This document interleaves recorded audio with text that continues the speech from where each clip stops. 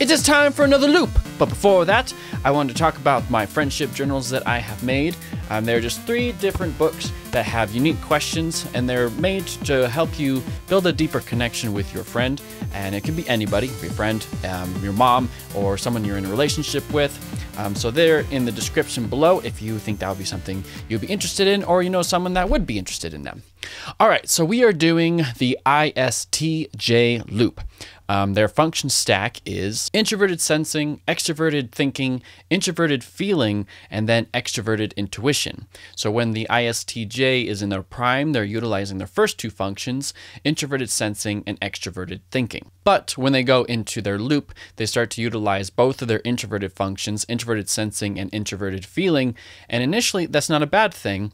But what can happen is that if any type is stuck in their loop for too long, they can become obsessive over certain things, and it becomes increasingly more difficult to climb out of it. So I just want to go over what the obsession would look like and some ways that could help each type to climb out of their loop. So when the ISTJ is in their loop, they start obsessing over the past, but not just the past, but how they failed, and they become increasingly harsh on themselves. They start ripping apart what they've done that has failed in a situation, and then it makes them increasingly uncertain and fearful of the future. Instead of being motivated by the logic that they have gained through their experiences, they're now being motivated by what they feel and their inner moral code. They start wanting to only do what they absolutely know is going to work, rather than being able to take any risks at all. They can start doubting themselves and their choices. And because of this, it makes it very difficult for them to plan goals, because now they are uncertain of their own choices, their own capability, and then also the outcomes of the future.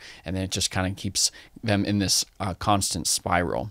But also, they'll avoid social gatherings because it's just an increase of uncertainty. So like with every loop, we got to make sure that we address what is pushing us into the loop, but at the same time, we can do some things that can help us. So for the ISTJ, it would be really helpful for them to realign themselves with what they know is absolutely true and dependable, rather than the past and how they feel about something. Then you start paying attention to the small details that they know that they can change. It can also be really helpful to research something that's interesting to them, because it helps them to focus on the fact of a matter, so the facts of the different topics of research that they might find themselves drawn into. So I hope those are helpful. If you're an ISTJ, I'd love to hear your experiences in the comment section below, especially just to be able to help other ISTJs that might be stuck in the loop themselves. And don't forget my friendship journals. There are 3 of them that have just different questions.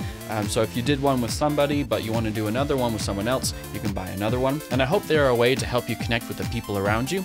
And I will see you guys in another video, another life. You never know. Bye!